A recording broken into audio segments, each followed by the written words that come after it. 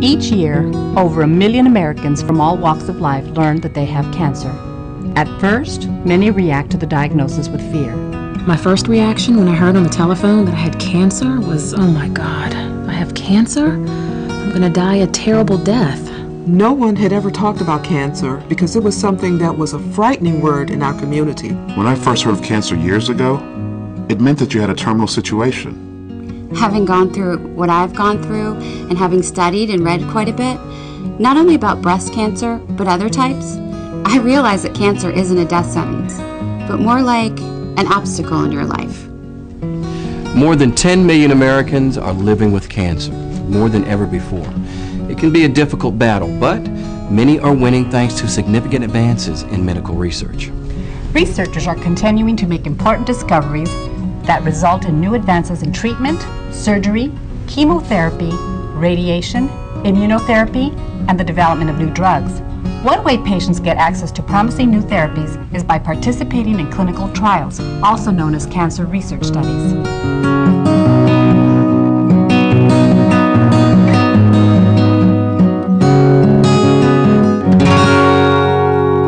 When your doctor recommends that you participate in a clinical trial, you are being offered the ability to go one step further than the standard treatment, to do a little bit more. And even though it's not proven, it may benefit you. For me, participating in the trial was about receiving treatment, but with a lot of special attention. These and many other individuals were touched by cancer. Some were empowered to benefit from new treatment options. All were empowered to help others.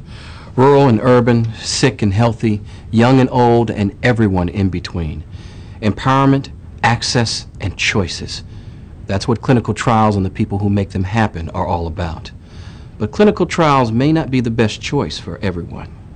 I chose not to participate in a clinical trial because I was too scared to try something experimental. We looked at the distance and the fact we need to travel to treatment visits for weeks at a time. It seemed like a lot to put my family through when I could just go to the cancer center near my house.